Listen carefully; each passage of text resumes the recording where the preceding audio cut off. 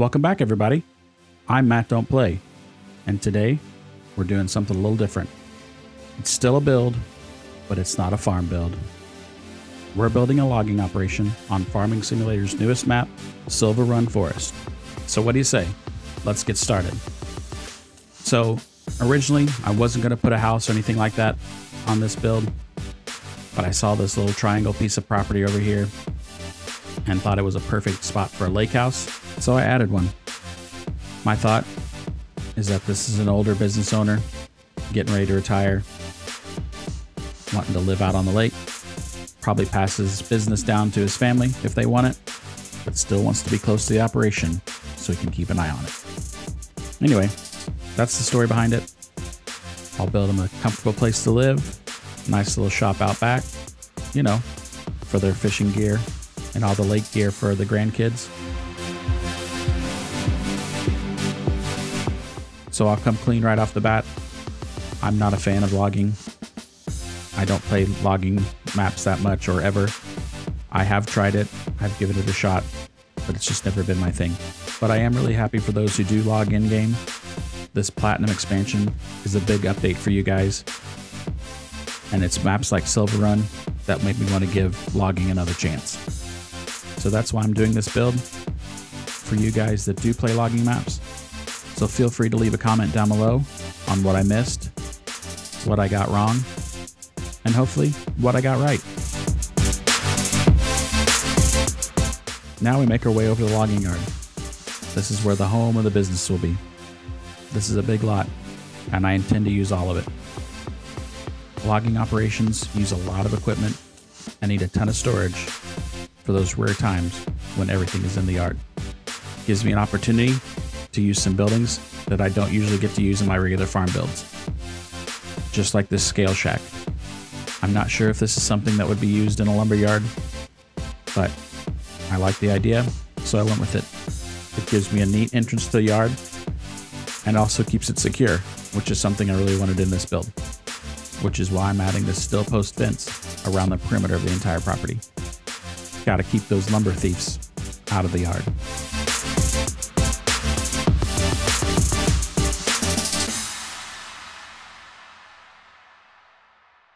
So I went ahead and just got rid of most of the grass on this property. I know I've gotten some complaints in the past about building a farm isn't just throwing down gravel and placing things down, but in this build, I think it is. With all the equipment and all the buildings and shops that a lumber yard uses, I think it's only fitting just to lay gravel and start from there. So if you played this map and been in this area, or watched me zoom around this property, you've noticed there's not a straight line to build off of, which drives my OCD brain crazy. But I'm trying to make it work, trying to make it look normal, trying to think like the business owner, how to lay it out so it works for a lumberyard, and not necessarily worry about what it looks like from the road.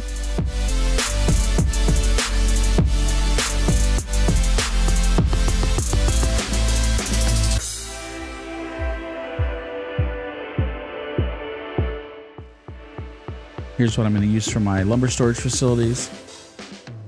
I really like the look of these. It looks to be like an all-in-one building. And yes, they're huge. And I have to have two of them because one is for pine and one is for spruce. I told you I'd be using this whole area up.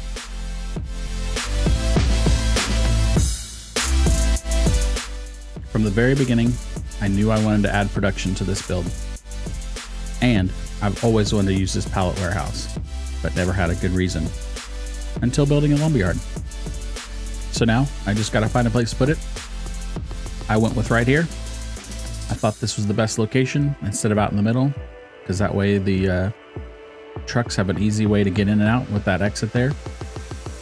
And then we still had room for these little sheds, which I really liked a lot.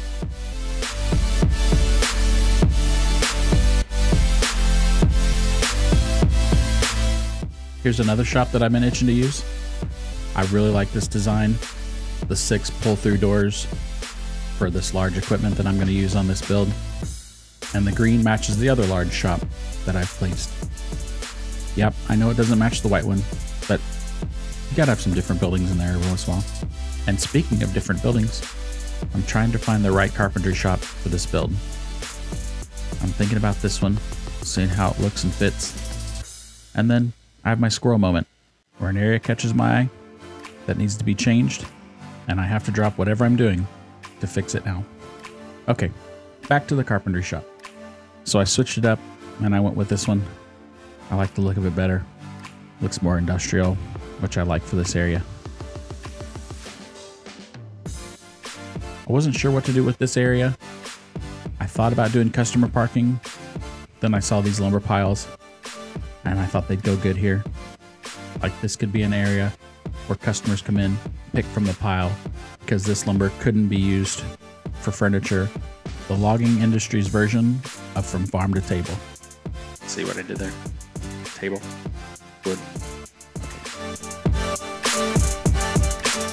Enough with my jokes, I guess. Anyway, looking at this area, the driveway was too narrow for trucks to be able to turn in, so I wanted to make some adjustments here. So I think I'm making it a little bit wider and adding a little bit of an angle, so that way trucks can make that turn.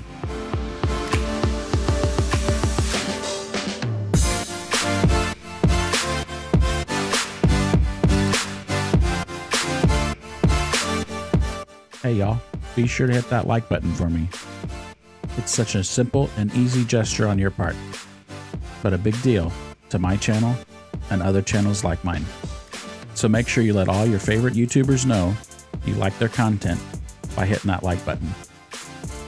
And while you're in the neighborhood, join the other 1,400 people who subscribe to this channel and hit that notification bell so that way you know when I post other build videos.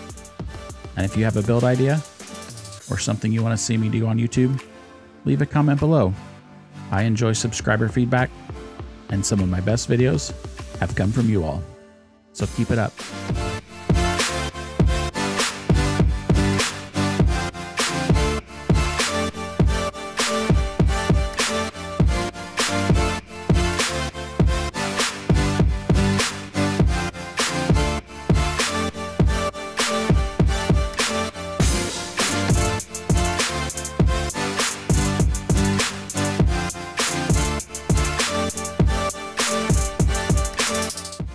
Time to add a few decorations to add some character to this place. I thought this would be a perfect location to add some of my pallets and finished products that were made in the carpentry shop. So I finally get to use some of these cool decorations that I've downloaded in some of the other mods that I have. I've been thinking about doing something similar to a mod tutorial, but with placeables and decorations. I know some of it's self-explanatory, but it may be a mod that you never knew existed and might be just perfect for your build. So why not highlight it? So if you're a mod creator or know of any other mods out there that you think should have their own special video, let me know in the comments. And who knows, maybe it'll become a thing.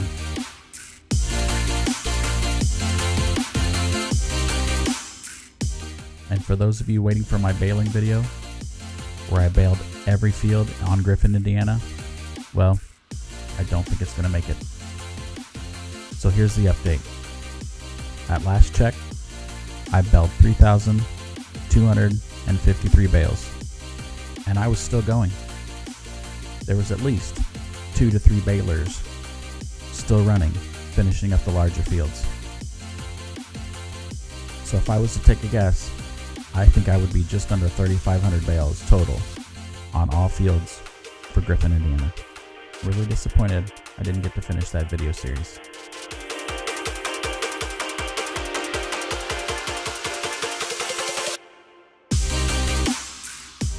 So doing my part to give back to the environment, I thought I'd add some trees to this lumberyard. Trying to match the rest of the surroundings, using pines and spruce, but definitely wanted to fill up this area. It's a natural sound barrier with the train tracks right there, and also just keep some privacy. Keep people from knowing what's back there.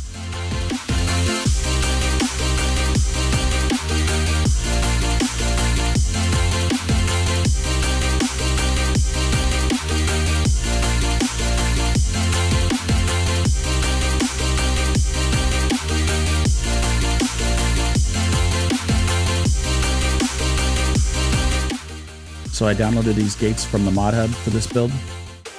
Like I said earlier, I wanted this to be a secure lot, so I thought these would be a perfect addition to keep this place secure.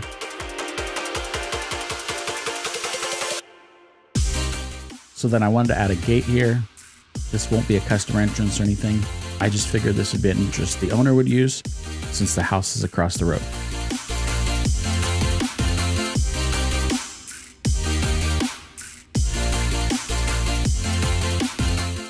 So I'm going back here. I liked where the placement of the gate was, but I didn't like where the fence was at. So I'm going back, deleting a couple fence panels, then adding them back to close up the gap. A little tip for you all, if you're using a gate that doesn't match the fence and having trouble with it colliding with the side, take your fence post and run it just in front of your gate post.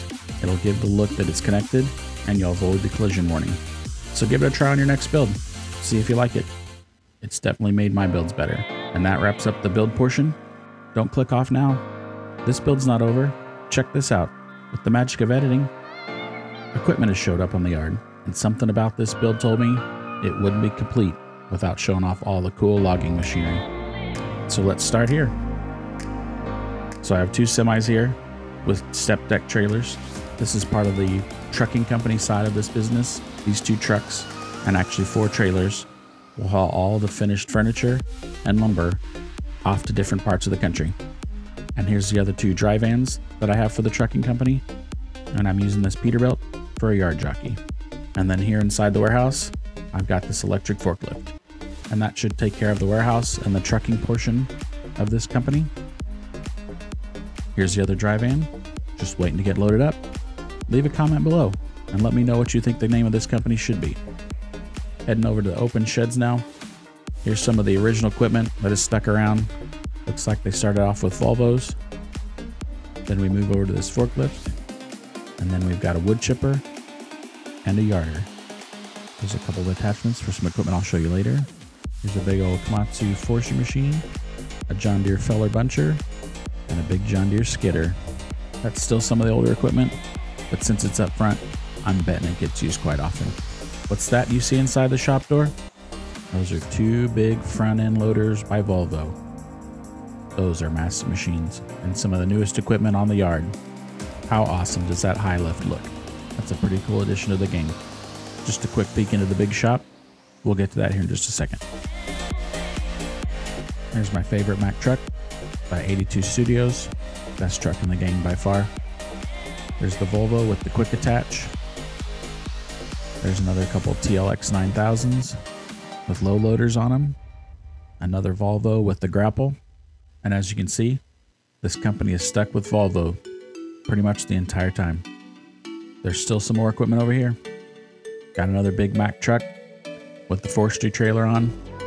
And another TLX 9000 over here in Forestry green.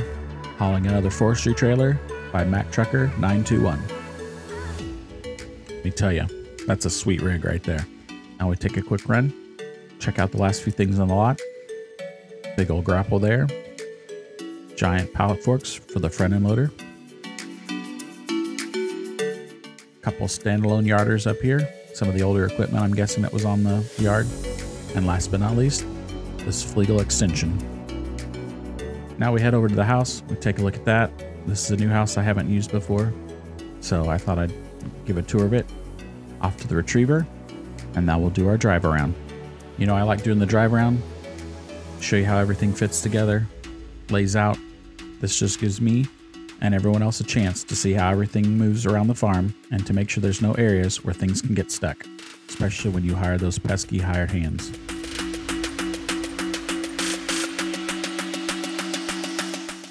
And now the moment you've all been waiting for, the flyover. There you have it, another build in the books. This time it was a logging build. I hope you all enjoyed it. Thanks for watching.